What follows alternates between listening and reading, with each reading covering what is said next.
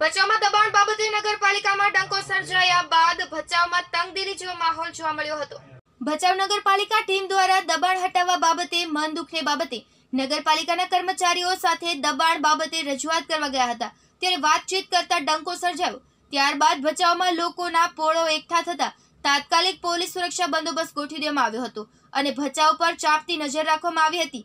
ફરી આવી ઘટના ન બને તે બાબતે કચ્છ જિલ્લા એસપી પરિષ્ટા રાઠોડ ભચાઉમાં ઘટનાની જાણ થતાં જ ઘટના સ્થળે દોડી આવ્યા હતા અને ભચાઉમાં વેપારીઓ જે છે તેમાં ભય વ્યાપી ગયો હતો।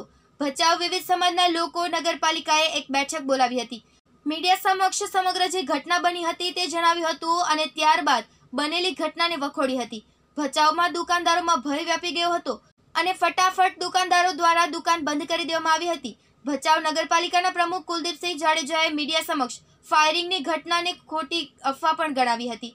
ભચાઉ શહેરમાં વેપારીઓમાં ભય જેવું વાતાવરણ પણ ઊભું થયું હતું। તમામ વેપારીઓએ દુકાન બંધ કરીને નાસી છૂટ્યા હતા।